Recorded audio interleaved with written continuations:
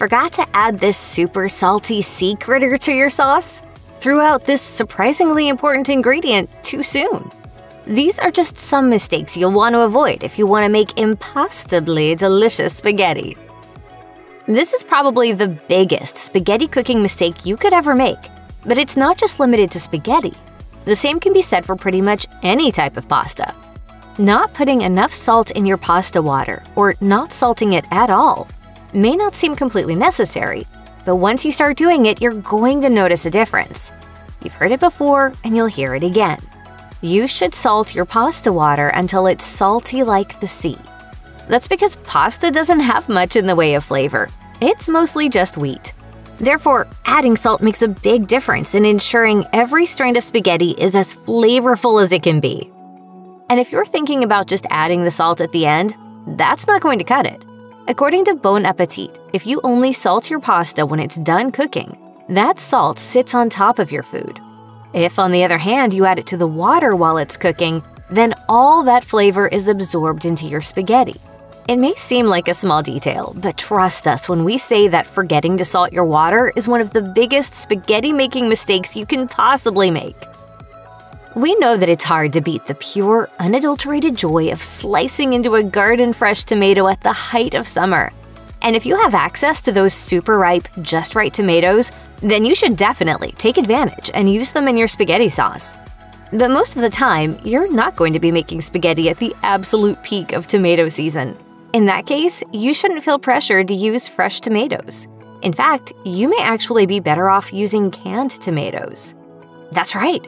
According to the Daily Meal, it's generally a good idea to use canned tomatoes instead of fresh during the tomato off-season. This is because those tomatoes were tinned at the ideal point of tomato season, so you know they're going to taste super fresh. And since you're turning them into a sauce anyway, it's not really necessary that you use fresh ones. This saves you time, money, and hassle. So what's not to love? A shortcut that actually tastes better than the real deal is always welcome in our kitchens. Now here you are, the best spaghetti in a town. Every good spaghetti sauce has, in our opinion, an unholy amount of garlic in it. Seriously, what are you doing if you're not chopping seemingly endless cloves of garlic for your spaghetti sauce? But all that chopping is for nothing if you end up burning it. And unfortunately, this is an all too common occurrence for many home cooks. Let's be honest, it's really easy to burn garlic. If you want to get the best sauce possible, this is something you're going to want to avoid. Burnt garlic can taste bitter and unpleasant, and that's the last thing you want in your sauce. However, you can avoid burning your garlic by following a few simple tips. First of all, you shouldn't add it to the pan too soon, according to Bon Appetit. If your tomatoes aren't already prepped, for example, it's probably best not to start toasting your garlic. Also, you may want to cut it into larger pieces like slices, since the smaller the garlic, the faster it'll burn. And after you add your garlic to the pan, it's a good idea to turn the burner down, especially if you've been heating it up for a while. The most important tip, though, make sure you're keeping a close eye on the pan. That way, if the garlic starts to look too brown, you can pull it off the heat.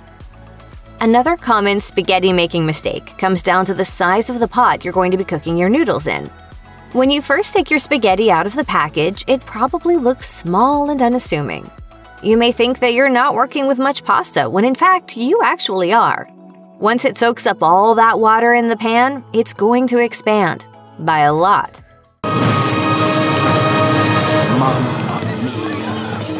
This is exactly why Smithsonian Magazine says you shouldn't be using a small pot to cook your spaghetti.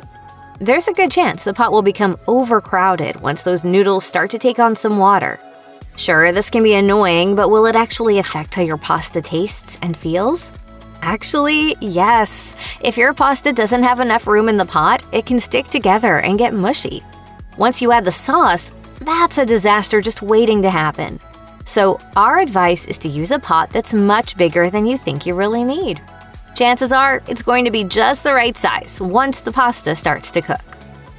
This is a cardinal spaghetti sin we never ever want you to commit. For your own sake, of course, and the sake of your guests. Of course, you'll want to combine the spaghetti and the sauce right before you serve it. But they shouldn't be prepared together, and you definitely shouldn't store them together. Why? Because you worked so hard to get your noodles to the perfect al dente texture, and when you add sauce, they're going to soak up a lot of the moisture, leaving your spaghetti sad and soggy. You won't have any of the bite and texture you want from properly cooked pasta. So what's the solution? Just keep the spaghetti and the sauce separate until you're ready to serve them. Store them each in their own containers, too. It's going to require an extra Tupperware container, but it's definitely worth it to maintain the pasta's ideal texture. In case the pasta gets sticky after being in the fridge, just give it a quick rinse, and you should be good to go. Anchovies. We know this one isn't for everyone, but before you skip ahead, hear us out. Anchovies make pasta sauce so much better. You're not going to have whole pieces of fish floating around in your sauce, nor will anyone be able to tell they're even in there. Except for you. Basically, anchovies add a pleasantly salty umami note to whatever you're cooking, including spaghetti sauce. And per bon appetit, they definitely don't make your dish taste fishy in the slightest. That's because you're not eating them whole. Rather, you'll add them while the sauce is cooking, so they'll melt or break down. All you're left with is those savory flavors. Zero chunks of salty fish. It's a good idea to add your anchovies at the same time as the garlic and onion, if you're using it. That way they'll start breaking down early, and once you add in some tomatoes and spices, you won't even be able to tell there are anchovies in the first place. Your friends and family are all going to ask what the secret ingredient is, but we won't tell if you don't. If you don't know someone's dietary preferences, though, definitely tell them. You don't want to feed a vegan an anchovy-spiked pasta dish.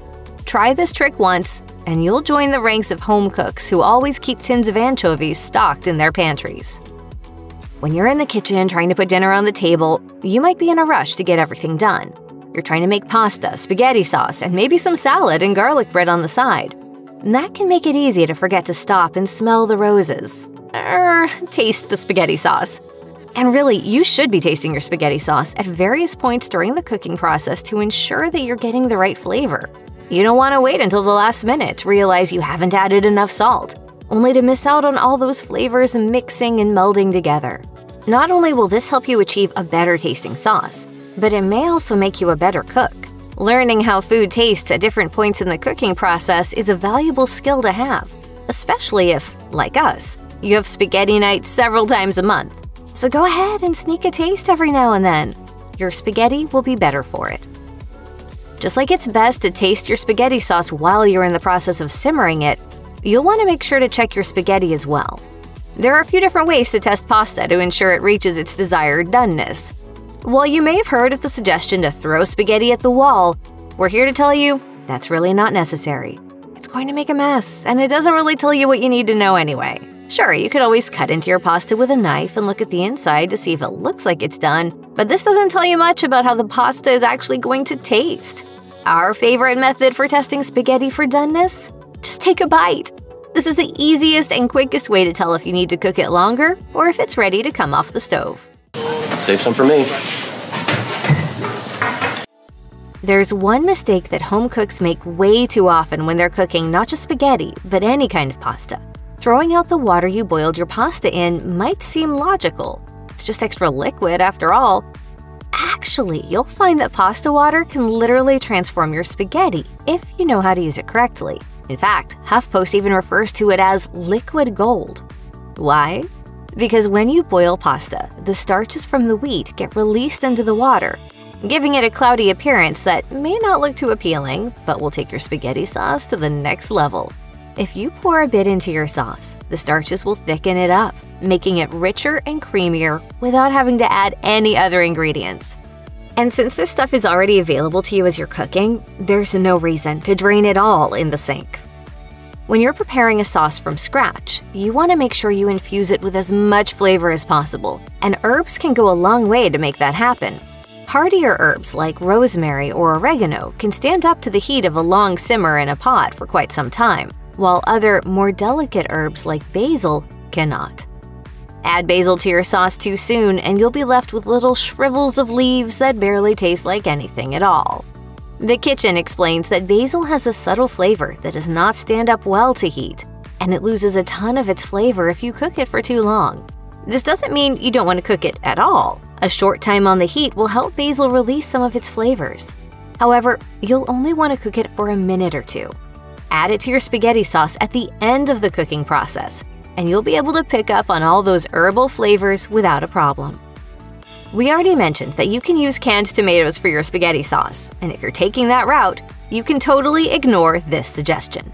However, if you do decide to use fresh tomatoes, there's one big mistake you definitely don't want to make: forgetting to roast them. This may seem like an extra, unnecessary step that you don't really have time for. We promise you that it's going to make a major difference in your pasta sauce. Roasted tomatoes have an added sweetness and complexity to them that makes them absolutely irresistible. Use them in your pasta sauce, and your spaghetti is going to have a depth you can't get any other way. Luckily for you, it's super easy to roast fresh tomatoes to perfection. Botanica suggests combining them with some olive oil and garlic and tossing them in the oven at 350 degrees until the tomatoes burst. Add them to the pan with your other ingredients, and you'll be making a spaghetti sauce to remember.